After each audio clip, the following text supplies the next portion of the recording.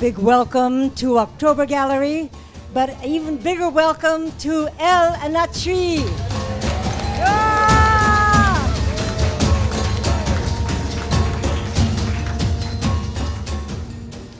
What a fantastic week it has been.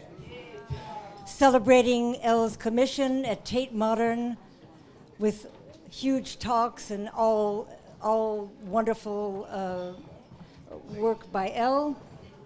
Thanks to the Tate very much. We have loved collaborating with the Tate, thanks to all the sponsors. But even bigger thanks to all the October Gallery team who has worked on both the collaboration with the Tate and on this exhibition. Yeah.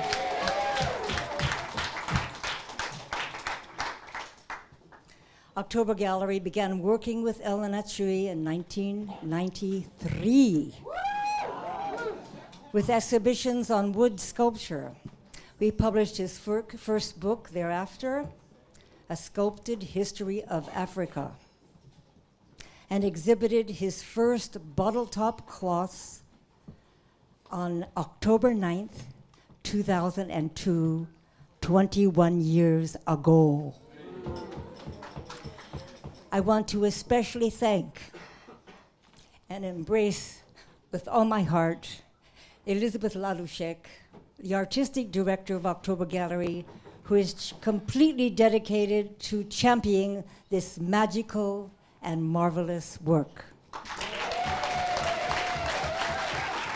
You know, it has been a week of celebration of an extraordinary human being, an artist, a visionary, somebody who can make extraordinary dreams come true. And you know, sometimes they're life-changing moments. And in 1993, when I was in this room next door and I was looking at a video of Elle taking the chainsaw and cutting through a piece of wood, scorching and burning it, it was such a life-changing moment for me. And I've been following his work and of course been involving in his work ever since then. I've taken the journey of going through burnt wood, through cassava graters, through milk tin lids, through mortars that were rolling down the hill, through driftwood that was collected from the beach, through so many different things, and then bottle tops, of course, that were hung over bushes. It was an extraordinary journey, and many works were so expansive, they were hung over palaces. Elle was taking over the entire world almost with his extraordinary body of work, and I think in the Turbine Hall this year you see such a revelatory work. It's a life-changing work. It's a work that you can immerse yourself into, an extraordinary work made by an extraordinary human being and artist. Thank you.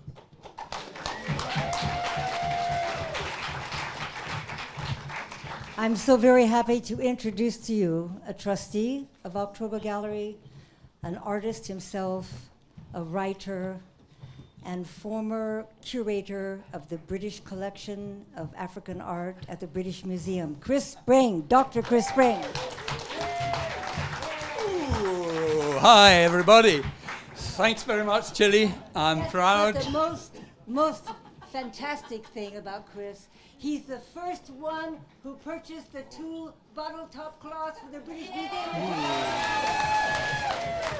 I was going to come on to that. But it's a great, great pleasure and honor to be a trustee of the October Gallery.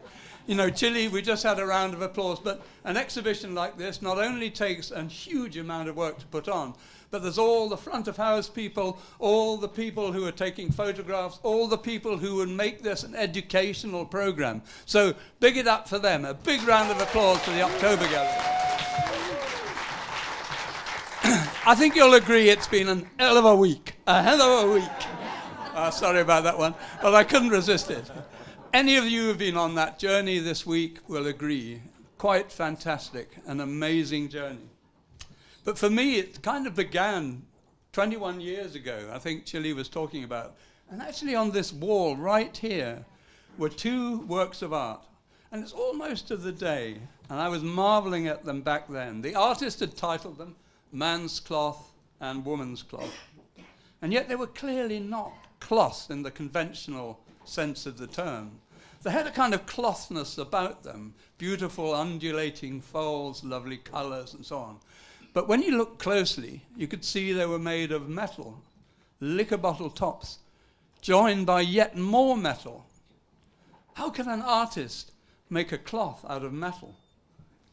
Later on, these staggering works would begin to yield up those layers of meaning and of history that lay behind the artist's use of metal liquor bottle tops and their association with the slave trade, followed by the mass consumerism of the colonial period and the damage inflicted by both on the rich cultural traditions of Africa.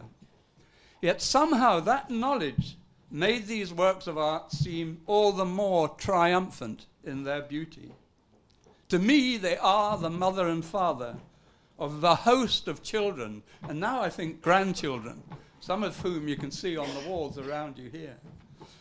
And they appeared around the world during the past 21 years, bringing fame to their creator, but most of all, in many ways, I feel, helping to put Africa front and center of the global contemporary art scene. 21 years later, man's cloth still has pride of place at the entrance to the African galleries at the British Museum. Elle, together with many of the other artists of African heritage whose works are displayed at the BM, confront the problematic history of the building, the gallery, and the country in which their work is displayed, including the slave trade, the colonial looting, and the second scramble for Africa during the Cold War of the 20th century. Other contemporary artists there celebrate the long history of artistic traditions in Africa, which stretch back into the deep past, making not only their modern African voices heard, but in a real sense, curating the galleries, which not long ago would have been left to the European social anthropologist, art historian, or archaeologist. I have to say I'm none of the above. On Monday night, Elle took me on a similar journey to that which I experienced all those years ago at the October Gallery. But this time to the Turbine Hall of Tate Modern in his show entitled Behind the Red Moon. Breathtaking beauty and awe-inspiring scale, followed by a gradual understanding of the history which lay behind the works themselves, and of the building and country in which they were displayed. What was different, of course, was to see how spectacularly the medium which he had created for himself had evolved over all those intervening years. I say created for himself, but in fact, it's a medium which allows many assistants involved in the production to express their own creative voices.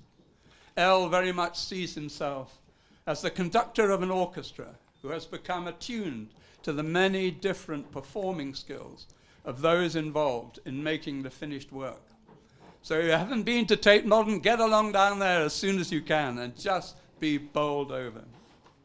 Also go back to the African galleries at the currently and maybe historically much maligned British Museum and take another look at the man's cloth displayed there, as well as the work of many other African artists of African heritage, including Magdalena Dundo, Sakari Douglas Camp, Owusu Ankoma, Ibrahim El Salahi, Rashid Qureshi, Taslim Martin, Zach Ove, the list goes on and on.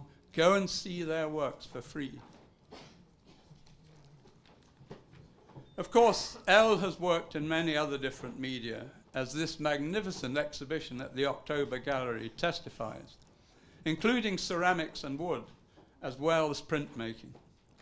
One of my favorite Elle quotes movingly describes his approach to working in wood. New wood has poetry locked in it. Old wood is poetry itself, time having worn off its prose. Elle's work is very much about history, but not the European written history, with its linear timelines of kings and queens, but instead the African oral history that is cyclical rather than linear, a history which is continually evolving and mutating, a history in which events are commemorated not with a statue, but in the naming of a cloth. Again, I quote from El, once more talking about his work in wood, but it could just as easily have been in metal, in a way that feels like the verse of a poem. I look at the textures of my work in process, and I think about the texture and grain of Africa's history.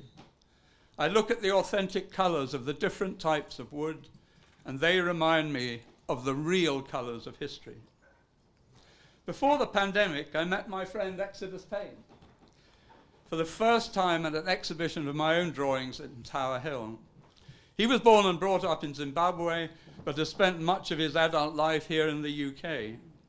We spoke about getting together and talking about all things African, but then COVID intervened and we didn't see each other for another couple of years.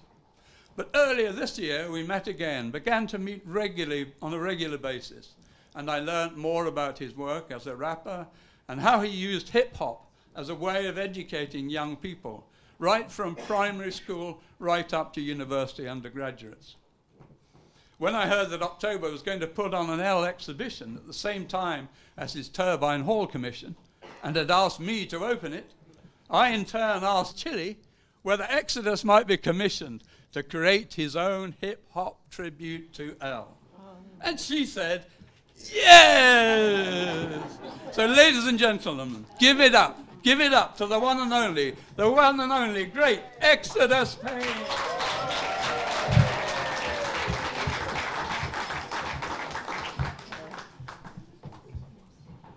Check. Yeah, there was so much to write about El. I sat at home and watched documentary after documentary. I got some books from Chris and saw some of his amazing work at the BM. And I also went on Monday as well for the exhibition. So what I'm going to do here is, so everyone needs to listen out, and I use certain exhibitions names, and I use names of El's artwork and try and capture what it meant to me.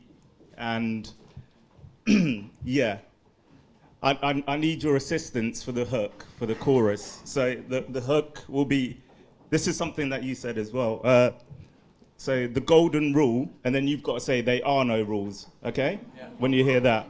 The golden rule. There are no rules. From the heart when it starts with you. The golden rule. There are no rules. Art is for the soul, what you perceive, you view. The golden rule. There are no rules. Art is from the heart when it starts with you. The golden rule. There are no rules. Art is from the soul, what you perceive, you view. Okay? Okay. Yeah. Hopefully you'll catch it in the rap. But, yeah, could you put the music on, please? It's called Nomadic Aesthetic. That for legal reasons.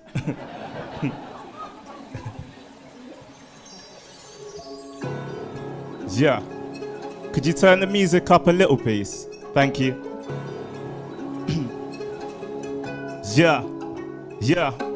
1944, the legend of El was born. In Ghana is where his love for art took form. After pictures on a chalkboard were drawn, signs and symbols and signs. Sankofa looking back and picking up science, giving form to African heritage we find. That which resembles African cultures sublime. Time and art in time. Actions of the hand, part of the design. It's a spiritual dimension, part of the divine. From working with wood, power tools and ceramics. It's not just African culture, it's art of the planet. Human connection, the heart of the planet. Materials and metaphors which started organic. It's earth shedding its skin on part of the canvas. Yeah, so the golden rule. Art is from the heart and it starts with you. The golden rule. The art is for the soul, what you perceive, you view. The golden rule. Art is from the heart and it starts with you. The golden rule. Art is for the soul, what you perceive, you. 1950s. 1975, I was in Nigeria teaching at uni in the Nasaka area on a mission to bring a form which is free to cultural tradition for displaying through art. El said real art is when we're playing, art is communication, you see what it's saying. See, it came from a strange bag in the bush filled with bottle caps before we understood him stitching, weaving copper wire, keeping up traditions we admire, cut from a man's cloth and a woman's as well. Between earth and heaven it's a metallic shell, shining its shimmering surface. However you place it, it's perfect, it's beautiful, beyond ocular purpose. The golden rule, art is from the heart when it starts with you. The golden rule, art is from the soul, what you perceive, you view. The golden rule, art is from the heart and it starts with you. The golden rule, art is for the soul, what you perceive, you view.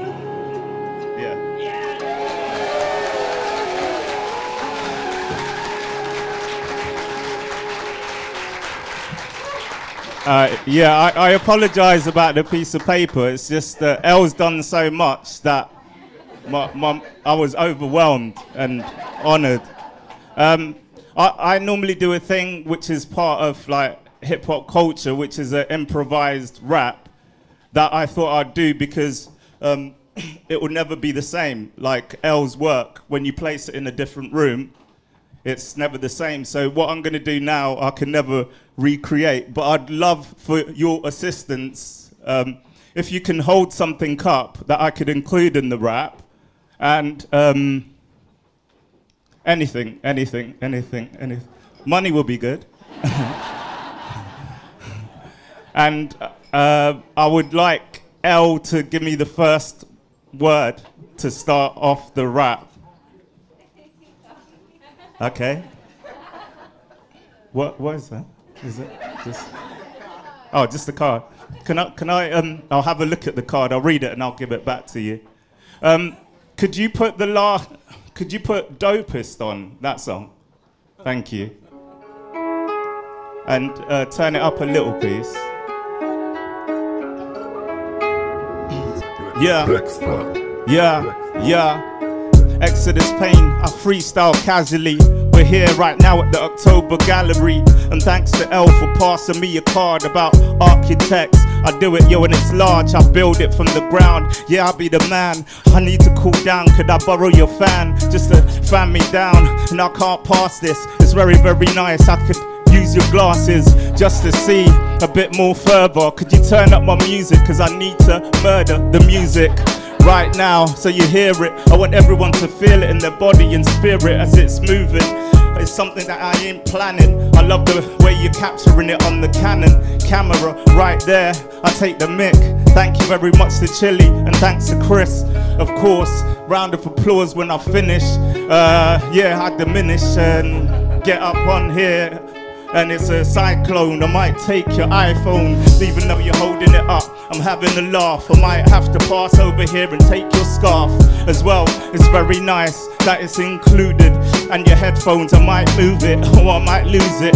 Just like your card, your ID right there is really smart. And I love your jacket. Gotta tell me where it's from. It's really nice, but in here it's kind of warm.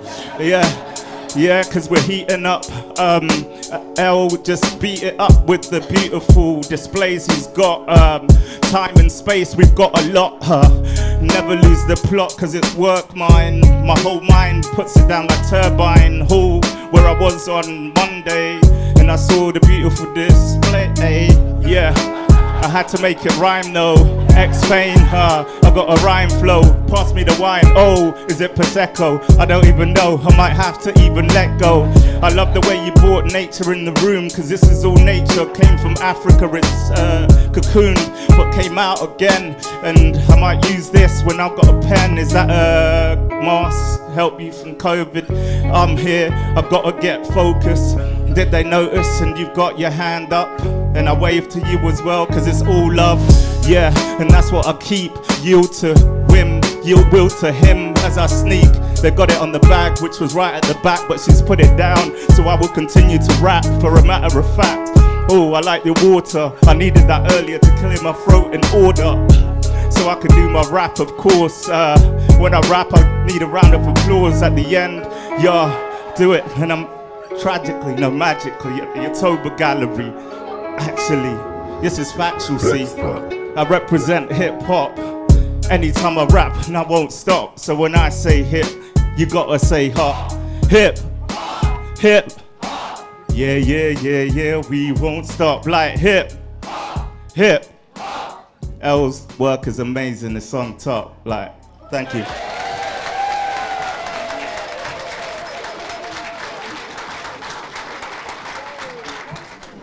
Well, after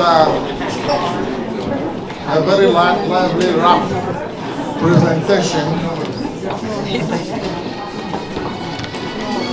it's really difficult for me to now make any impact. And I'm very happy that there is going to be food after this, so I have to be, that will save me some time, you know. Now, I want to maybe thank everybody here. Thank October Gallery to start with. And everybody here very much for turning up. I remember that 21 years ago, in 1995, with African 95 on, the crowd that we had here was very, very little. Very, very little. And seeing this kind of enthusiastic crowd here today makes me think that the world's population has grown bigger.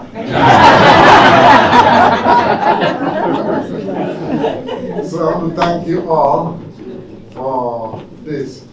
It's been a journey which started 21, is it more than 21 years? Sorry? More than 21 years. Yes. I didn't know they were increasing my work in 93. In 93. Yeah, but I remember 95 when I had my first solo show outside of Africa. I've been exhibiting all the time in Africa, Ghana, Nigeria, and the first time that I came out of Africa to show was here. And after that, it's been a very long journey, in and out, in and out, in and out. And eventually, from this small gallery, I have been opportuned to now show in one of the biggest galleries in town, at the Tate Modern. And I want to thank everybody very much for turning up, and October Gallery for making it happen. Thank you. Thank you.